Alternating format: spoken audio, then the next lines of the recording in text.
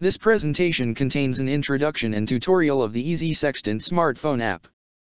The Easy Sextant app is used for navigating in open waters without a GPS, sextant, or internet connection. Android versions 10 and higher and a camera with a wide field of view are recommended.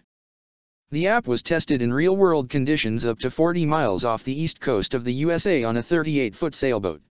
Over 100 sightings were made in various sea conditions over a 2-year period. Average absolute sighting errors of less than 4.4 nautical miles were achieved. These values are commensurate with sextant navigation. These accuracy results were measured using an LG Incubate smartphone. Your accuracy will be contingent on several factors such as camera field of view and resolution, lens distortion, and skill in taking sightings. If your phone has multiple cameras, the app will choose the one closest to 90 degrees. Navigating without a GPS is achieved by using your smartphone camera to make celestial sightings. To achieve accurate sightings, a simple one-time camera calibration is required. Calibration is covered at the end.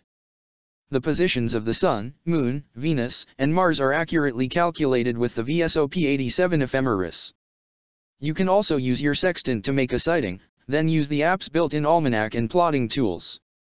Sighting results are automatically plotted as running fixes on a latitude-longitude grid for easy navigation. A sailboat symbol shows your estimated position. Note that no celestial navigation skills are necessary. A shoreline map of the world is displayed after a one-time download from NOAA.gov. Once downloaded, an internet connection is no longer required. Waypoints can be added using the pull-down menu or pressing on the display. Begin using the Easy Sextant by pressing the plus button to enter a starting position. The date and time is automatically filled out using the phone's clock. If there is a loss of GPS, this time may be an error and can be set with an external clock. Note that an error of 1 second results in a quarter-mile error in your position. Next, enter a known starting location in the dialog box. This could also be your last known position, for example from the ship's log, or your best estimate of where you are. Press plus again to enter a dead reckoning or a new estimate of your position. Enter your heading, speed, or distance. The set and drift can also be entered if known. The dead reckoning symbol is displayed as a half circle. To improve the accuracy of your position, make a sighting by pressing the sextant button. The camera calibration results are displayed showing the estimated sighting error. Also displayed are the altitudes and azimuths of the celestial bodies at the current time. As with a sextant, accuracy is improved if a celestial object moves around 90 degrees in azimuth between sightings. And the altitude, that is the height above the horizon, is greater than 20 degrees to reduce refraction errors. Next, select the celestial object from the pull-down menu. If you are using your sextant, press the sextant button to enter your sighting information. Otherwise, press the camera button to make a camera sighting.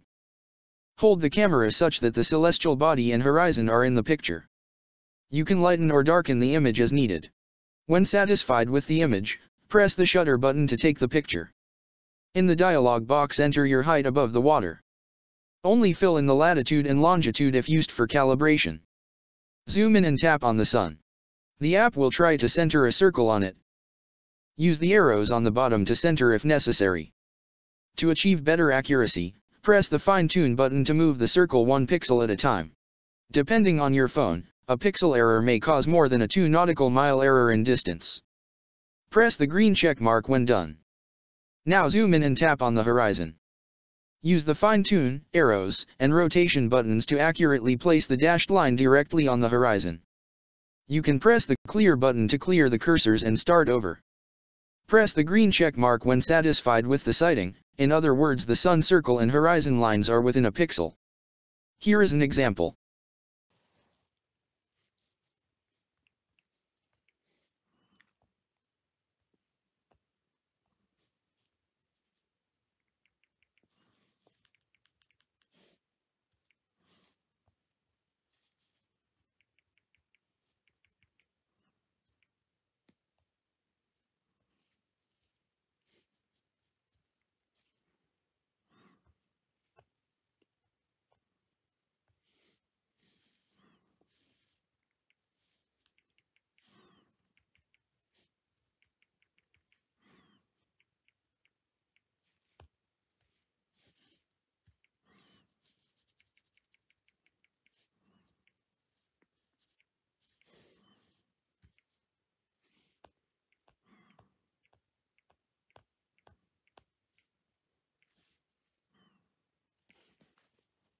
After your sighting, a line of position or LOP is shown on the display near the dead reckoning.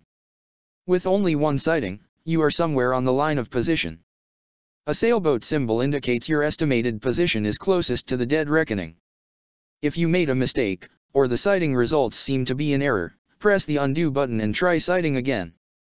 As you sail on, periodically add dead reckonings by pressing the plus button. When possible, make sightings after a dead reckoning by again pressing the sextant button.